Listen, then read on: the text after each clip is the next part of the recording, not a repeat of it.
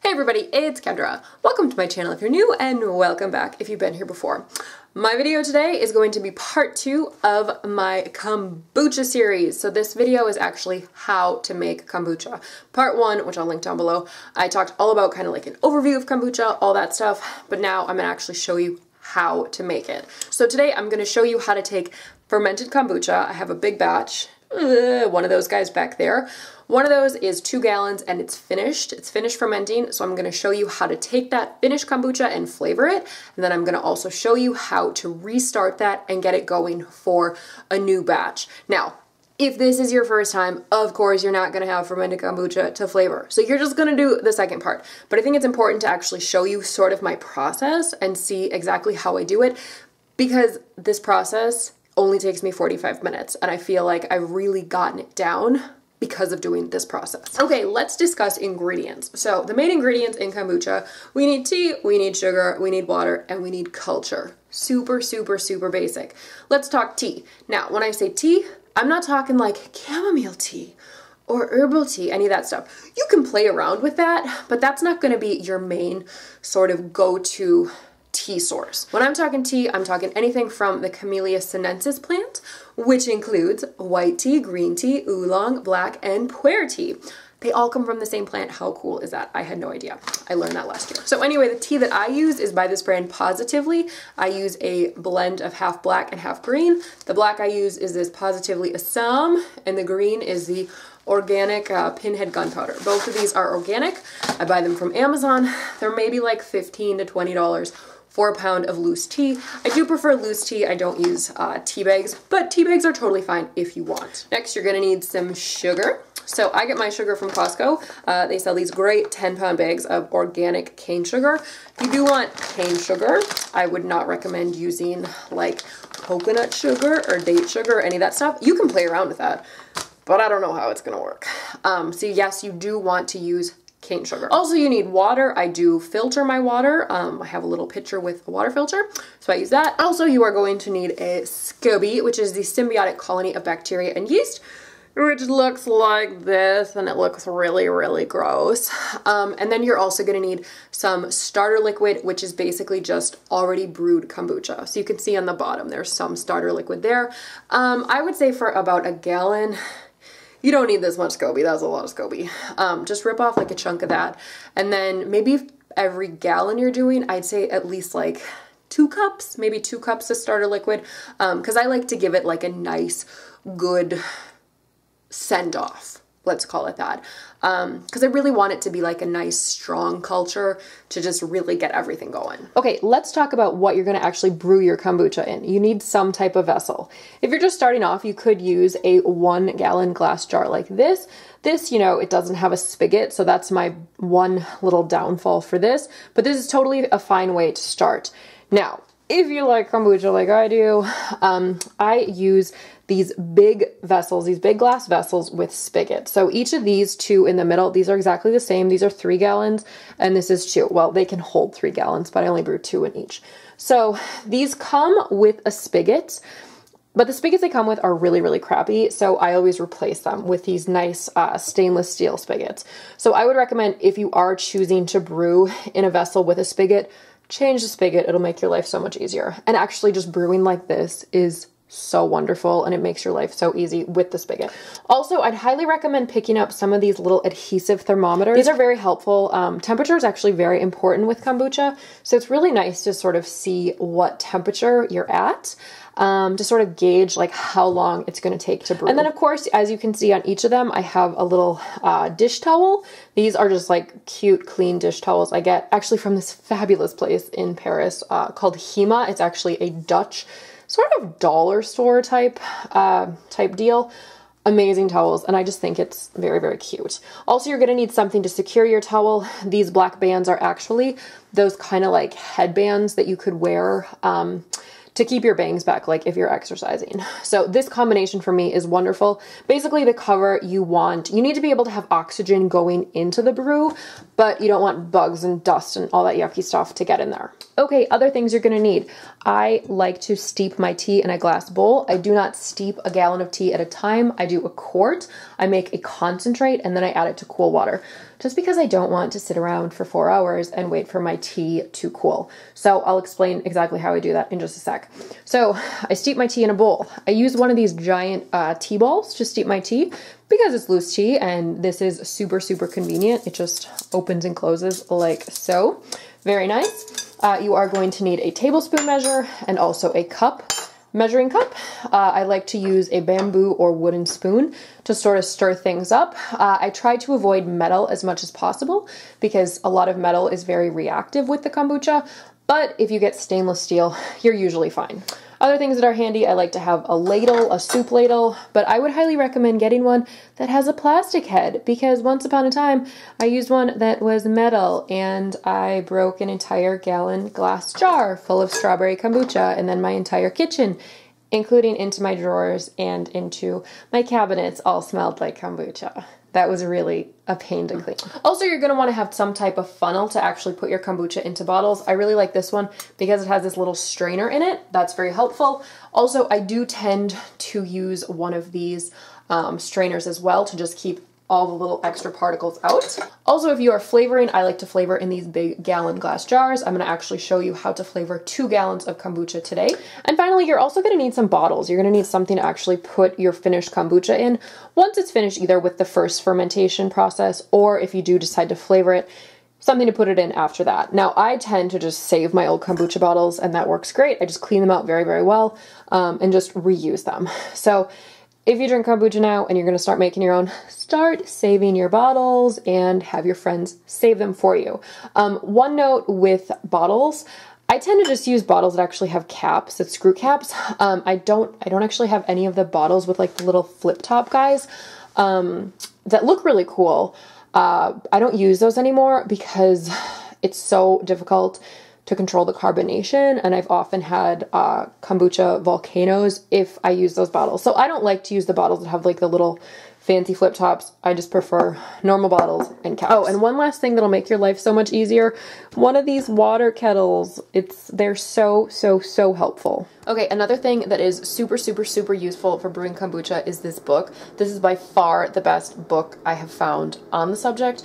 The Big Book of Kombucha, absolutely amazing. It's super, super thick, has tons of information. So if you're gonna brew your own kombucha, this is a book I would absolutely recommend getting. Also, another thing that's very helpful to do, just get yourself a dedicated notebook where you can jot down notes about what you're doing from batch to batch with your own kombucha. Maybe you come across a really good recipe, maybe you come across like a really good flavor combination and you want to remember it. So I highly recommend also jotting down notes about what you're doing.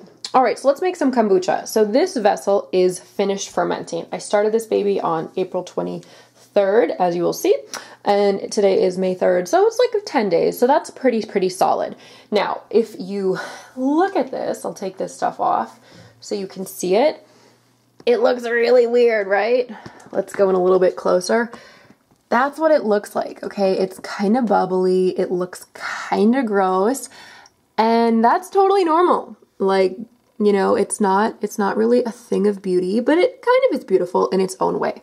So every time you make kombucha, you do get a new layer of SCOBY. So you can see here, there are several layers that have formed from the last few batches I've done. So basically today, I'm gonna show you how I take this and I flavor this, and then I get a whole new batch going. Okay, so let's make some kombucha. I've just covered this guy up because I don't want any bugs or anything in there. Okay, so this vessel is 2 gallons. So basically today, I'm gonna be making 2 gallons of new fresh sweet tea to put into this, and then I'm going to be taking the already fermented kombucha and flavoring it.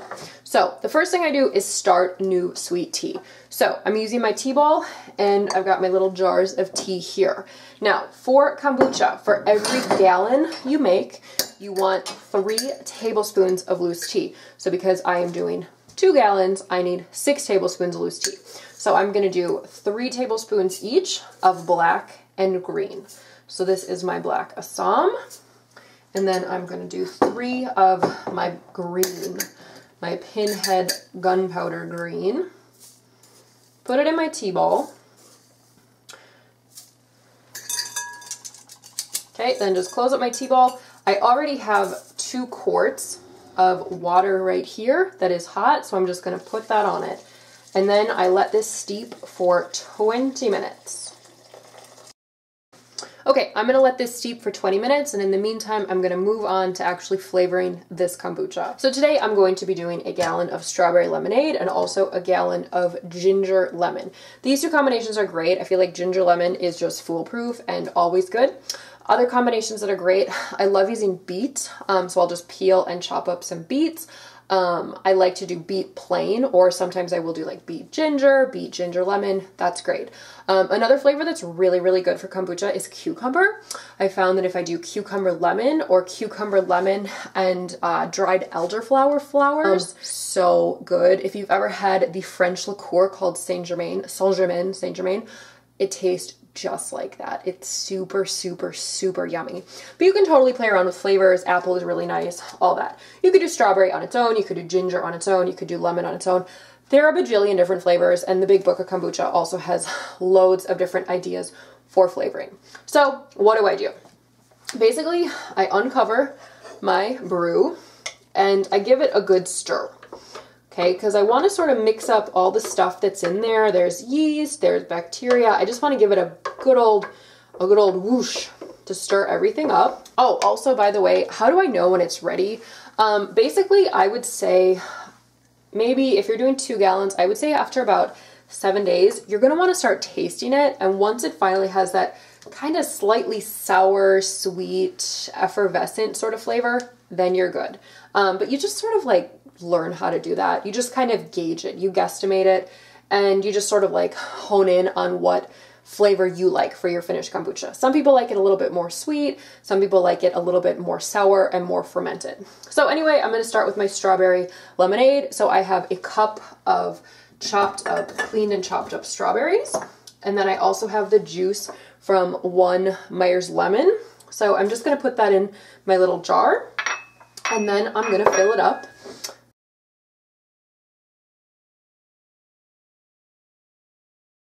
All right, so my strawberry lemonade, I just capped it up. I'm gonna let this sit for about 24 hours before bottling. My second one today is going to be ginger lemon. So I have juiced about 3 lemons here, 2.5, 3 lemons. Yeah, it was 2.5, I think. And then I also peeled and chopped up probably about 3 inches of ginger. I just kind of sliced it in thin little slices. So I'm just gonna put that in there and then do the exact same thing, fill it up.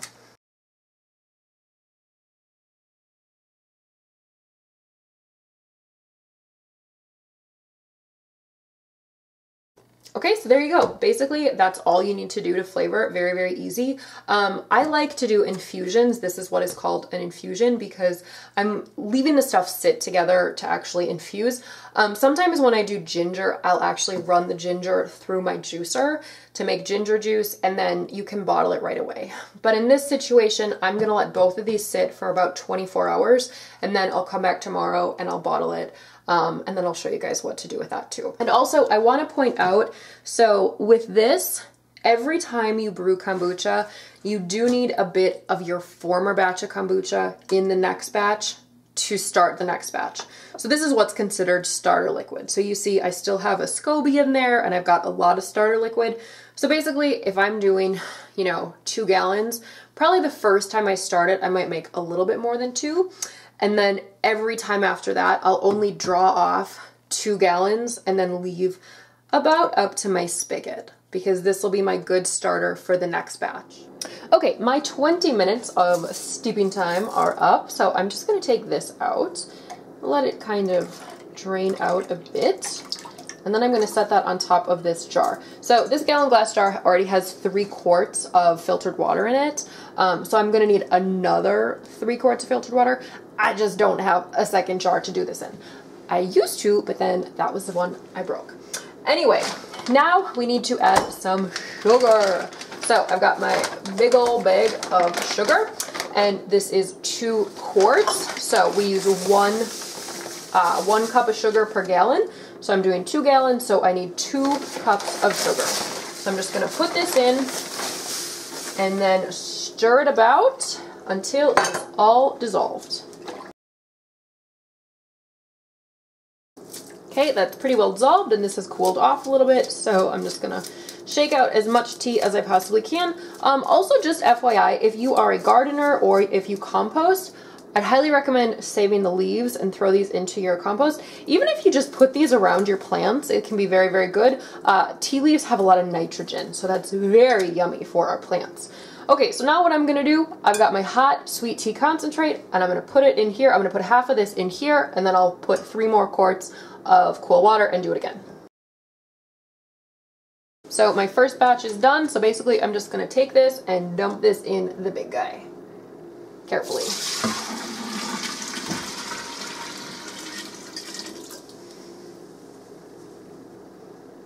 Okay, and then I'm just gonna fill this with 3 more quarts. And also, just FYI, the pitcher that I use to filter my water, this is a Soma. I believe they use like coconut, some type of coconut filter. They're very good, I like them. So anyway, I got my 3 quarts, my second round of 3 quarts, and I'm just gonna finish putting the rest of my sweet tea in here. Now, the reason I do this concentrate, like I said, I don't wanna wait for 2 gallons of tea to cool down. I don't wanna use anything super, super hot with my SCOBY. If I dump 2 gallons of hot sweet tea in there, it would totally kill my culture. So I don't want to do that. That's why I mix it with cool filtered water, just so I don't hurt my SCOBY, and so I also don't have to wait a bajillion years.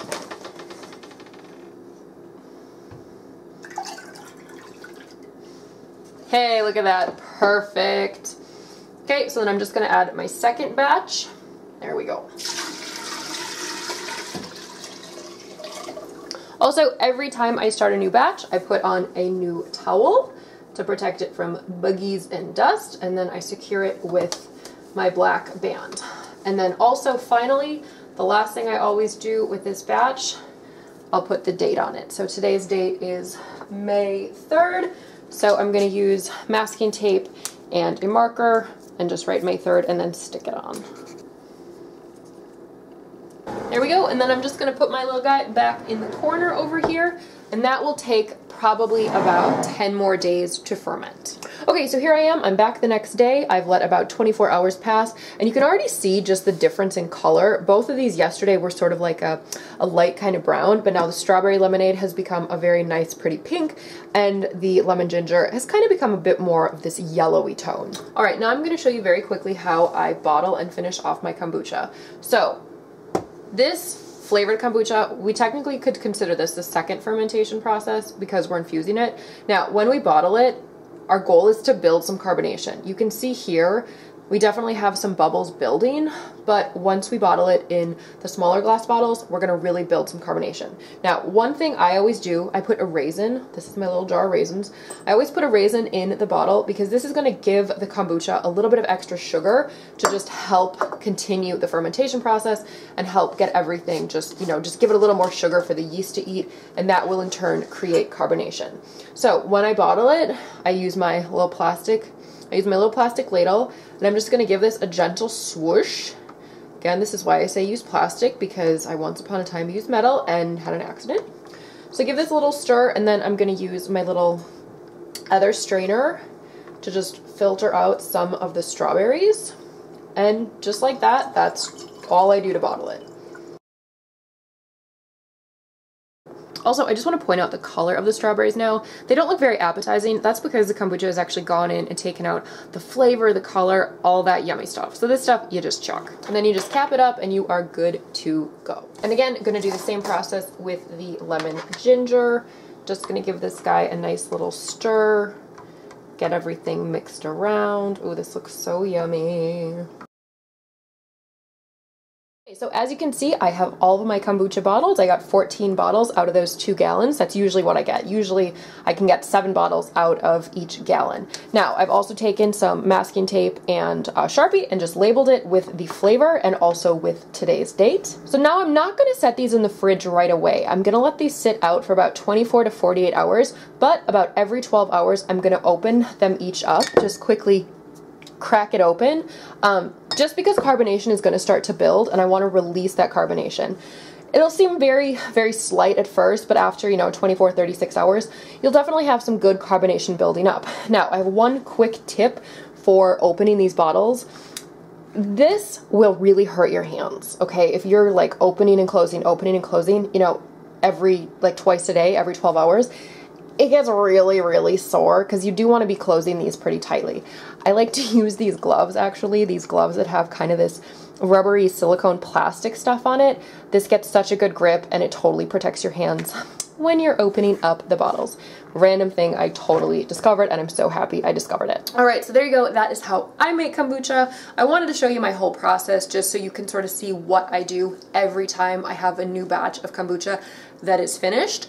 I wanted to show you the flavoring thing because you'll probably be flavoring in the future. And I also, of course, want to show you the bottling stage. Another thing I forgot to mention, I just want to talk about like the price per gallon.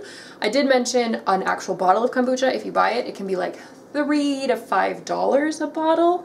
I would say per gallon, it's probably only like just the base kombucha, not including like the fruits or vegetables to flavor. I would say is maybe $2 or $3 per gallon, maybe even less than that. I've never actually figured out the actual pricing, but it's super, super affordable. Of course, if you're starting to use like fruits and veg and stuff to flavor it, the price goes up a little bit, but not that much. It's a very, very simple process. It just sort of takes a little time to get your groove down, get your rhythm going, and figure out what works for you, which flavors you like, and so on. Also, please, please, please do not hesitate to ask me any questions. I absolutely love discussing kombucha, and if I don't know the answer to your question, I will certainly do some research, and then we will both be learning at the same time. So anyway, thank you so much for watching. Like, comment, subscribe, and I'll see you in my next video. Bye!